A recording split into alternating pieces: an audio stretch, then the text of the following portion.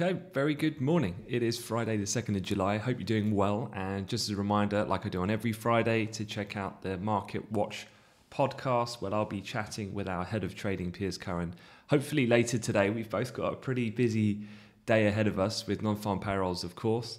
But we'll do our best to try and get an episode out for the weekend. If we don't, of course, I'll let you guys know. But otherwise, look, let's just get straight into what's going to be happening in the markets. And of course, then the focus is going to be on US non-farm payrolls. So as you will be accustomed to, if you've been looking at markets for long enough, then the morning before the madness is always quite calm. And across the different asset classes, things are relatively flat.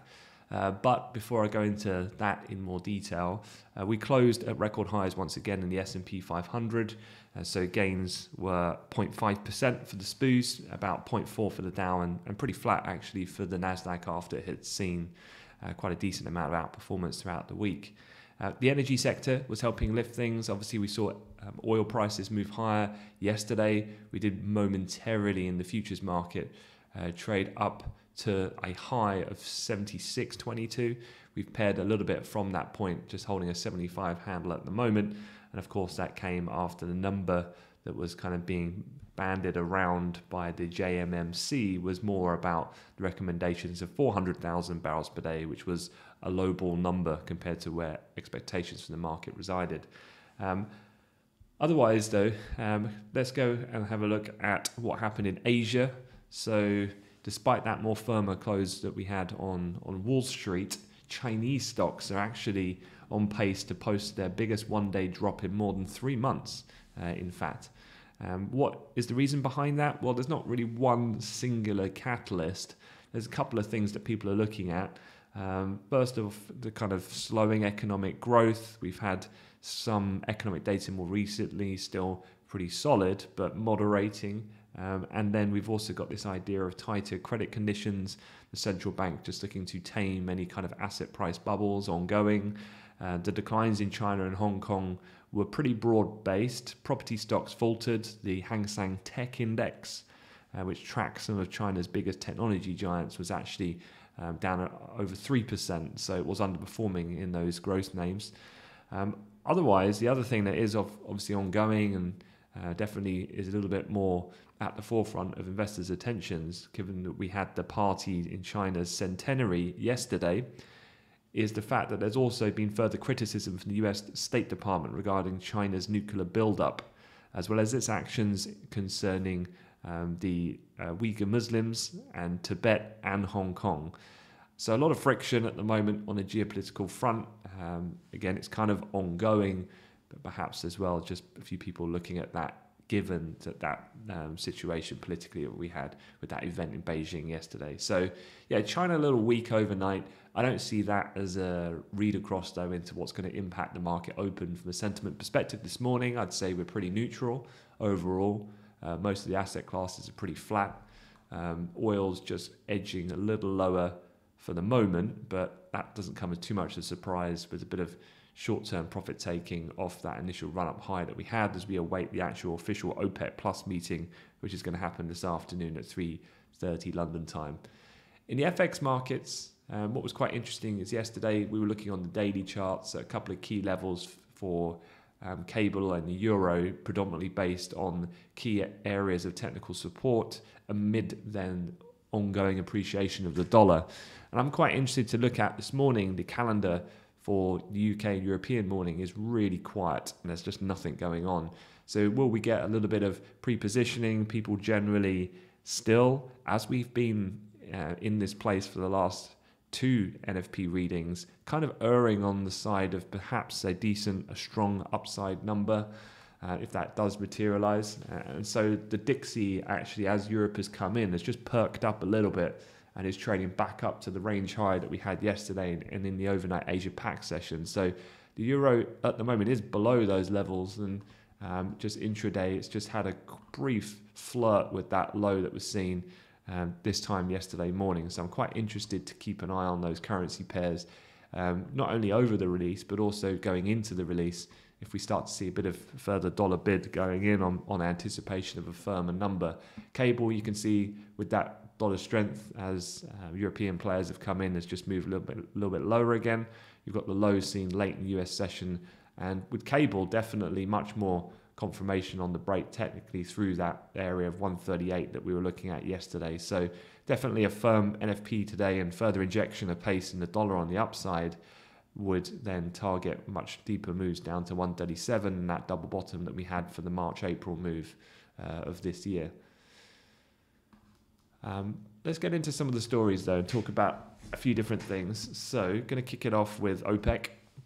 So the Joint Ministerial Monitoring Committee. So again, don't get confused. It's easy to do that because you have the JMMC, which was delayed, and it was those guys that were meeting yesterday that were trying to put forward their recommendations then for the actual formal OPEC Plus meeting, which is due to happen today, which was supposed to be yesterday, that got bumped because of all of those subsequent delays that have happened. So hopefully that makes sense. But we're still yet to really get this deal ratified, so we could still see a fairly large degree of volatility for oil prices as we go throughout the day. And again, not so much triggered by NFP. And if you think about the implication NFP has for oil, it's very much several dominoes down the road. Although payrolls is quite integral to what the Fed assessment of the economy has looked like, and subsequently the timing on their tightening, whether tapering and rate rises. Subsequently, that will reshape then forward thinking about the trajectory of the economy, and that will impact then people's outlook for demand, for example, for oil. But this is, several things have got to happen before then. So with oil, it's not really the product to trade for over the release of NFP. And on a day like today, definitely the focus in that particular market will be heavily on the OPEC situation still. And needless to say that it wouldn't be a surprise at all to hear a completely different, contradictory kind of outcome to what we've heard yesterday. So at the moment, the market's fairly buoyant. We saw a decent rally yesterday going from really around a 74 to a 76 handle. We've kind of midpoint now at 75. And so there is still scope for kind of movement either way. Confirmation on ratification of the announcements from yesterday, which were a recommendation the group should add 400,000 barrels per day a month from August to December. Kind of two ways to look at this. You're looking at the depth of the cut and the duration of which it's implemented, and that will dictate then the overall type of speed and pace of what they're trying to achieve. And so, yeah, it's still a bit to play for. The panel, the JMMC yesterday, suggested the duration of cartel's production cuts agreement should be extended to December of 2022. The current deal is set to expire in April. So they're feeding back a little bit more into the market, perhaps a little bit less than anticipated, but they want to roll over the production cuts for a little bit longer. So it's kind of a give and take kind of strategy in that sense. So that's the OPEC side of things.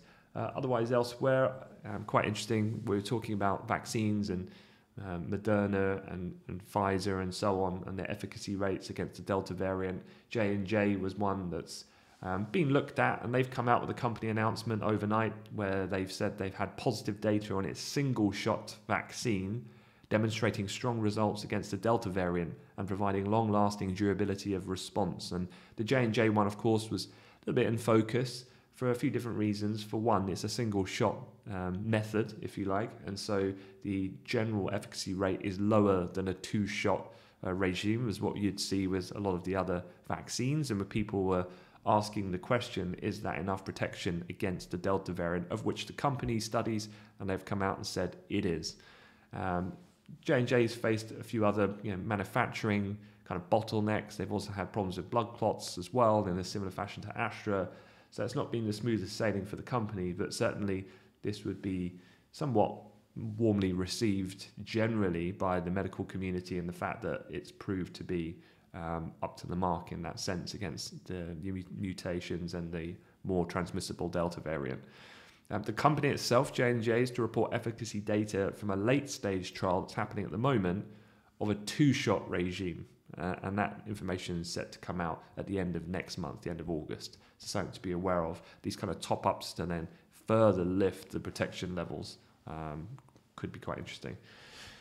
The other thing on the coattails of that, of course, is lockdown strategies, and the UK Prime Minister Boris Johnson has said there could be, quote, extra precautions could still be required even after the July 19th date, which at this point in time looks very much like that will go ahead as planned for the final unlocking of the UK economy. And that comes as latest figures show just over 26,000 new cases were reported midweek, the most since the end of January. But as we know, thankfully, hospitalizations and deaths still remain relatively low.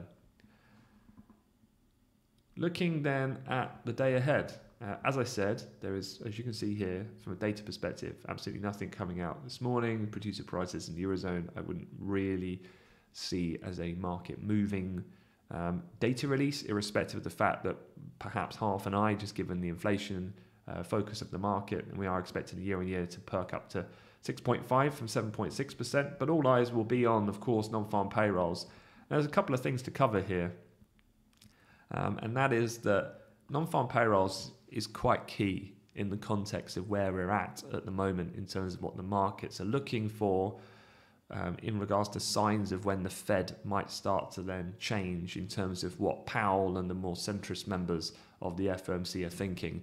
We've seen over the last week or so a real ramp up in the hawks becoming more vocal about their idea of accelerating the kind of timelines with tapering, with rate rises and so forth. And of course, this is all triggered on the back of that 2 rate hike surprise for the dot plots in 2023. But so far, Powell has kind of just towed the line. He's continued to keep a fairly firm and straightforward message, which is one of a much more dovish stance of being cautious and gradual. And the jobs market has really been an area that's allowed him to keep that stance. So why this particular payrolls report is quite important is, well, if this headline figure and overall report is a knockout, i.e. really strong, it just eliminates one of the main core reasons of what's making him be more dovish. And if you lose that, the markets might continue to price in a more accelerated tightening kind of future going forward. And that could mean then that you could see today a decent pop in yields, the dollar. We've already looked at those currency pairs which are susceptible to dollar strength to see some decent runs to the downside from a technical perspective. Gold as well would likely get bumped lower on the back of that, just to reverse some of the appreciation we've had over the last 48 hours or so. And so, yeah, there's quite a lot of emphasis on this. On the flip side, though, it feels like we've been here before, right? The last 2 months, we've gone into payrolls each time on the balance, looking for upside surprises. And I think on the balance, the market's kind of in that mentality once again. And each time in the last 2 months, we've been disappointed. Much more so on the first print. You remember that was a real low ball number. Last month's came in a little bit better, but still was kind of lackluster against expectations. And so if that does happen, well, then it's kind of an overall reaction function of the show goes on for equities. Probably we continue to just claw away, slowly printing record highs. The Nasdaq's probably going to like that situation, the growth stocks. Gold obviously has been pretty hammered, in fact, since mid-June on that hawkish tilt from the Fed and subsequent pickup in some of the hawkish rhetoric. And that has seen gold put in the worst month in June performance going back since 2016. So although gold has bounced a decent amount over the last 2 days or so, there's definitely room for further upside if we were to get a very low ball number again, because it just means that the strategy of the Fed to be patient and calm and not really react too much about talking up tightening at this point is the right one to adopt at this point in time. Keep in mind that it is hawks that are making hawkish comments, so hence the reason why it's fairly contained in terms of the market reactions to their commentary of late. In terms of what people look at, of course, is kind of the job indicator build-up going into this. And we've got a bit of a mixed picture. The employment section of the US main service sector survey, so the PMI, service PMI, dipped in May to 55.3 after hitting a 3-year peak in April, while ISM manufacturing employment index dipped just below 50. And that, of course, is symbolic of it moving back into contraction territory. On a more positive note, though, obviously this week we had private sector employment ADP, and that did come in showing a pretty robust 978,000 job gain in May. And first-time employment claims have continued their decline. The jobless petitions and what we look at as the 4-week moving average, that fell below 400K for the first time since the pandemic has struck. So counter forces, if you like, if you're trying to kind of have a foresight of how this might play out. In terms of the actual expectation here, the headline's expected at 700K. We've got a range of 376 to an upside top end most bullish estimate of 1.05 million.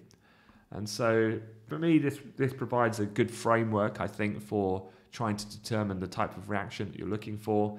I certainly think to see that scenario that I discussed of equities seeing kind of some downside, if we see the dollar pop and those pairs get weighed on and gold get hit, I think we've got to be seeing a headline figure of around 1.25 to 1.5 area plus, I think, to see that type of decent intraday reaction.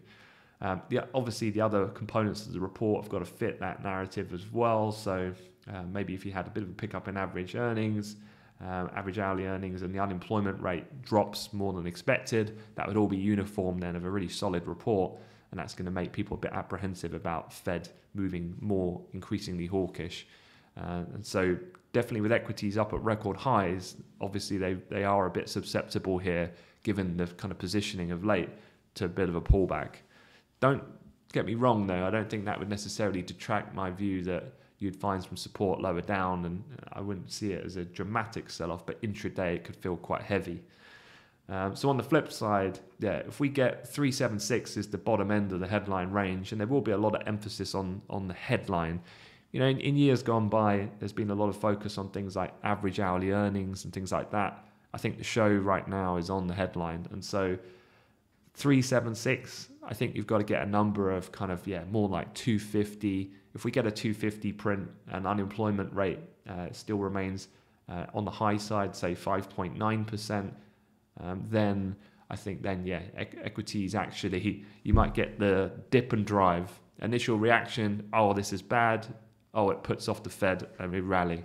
And in that situation, you might get yields come under some pressure, T-note might go bid, and gold might bust through those previous highs from yesterday and continue to move to the upside, and part of this recovery we've had of late. So, that's it for now.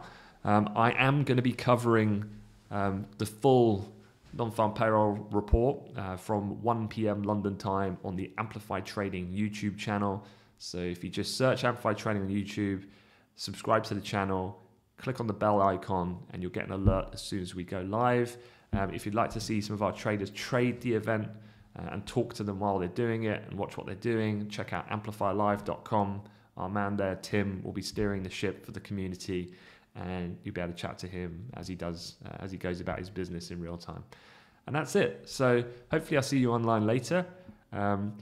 Good luck to Andy Murray. Firstly, he is third up on centre court, but I think he's playing the number 10 seed today, and it's a big test. But then even more important is for England and the football at the weekend. And so come on, England, bring it home. Let's go. And with that, I wish you a good weekend. Thanks, guys.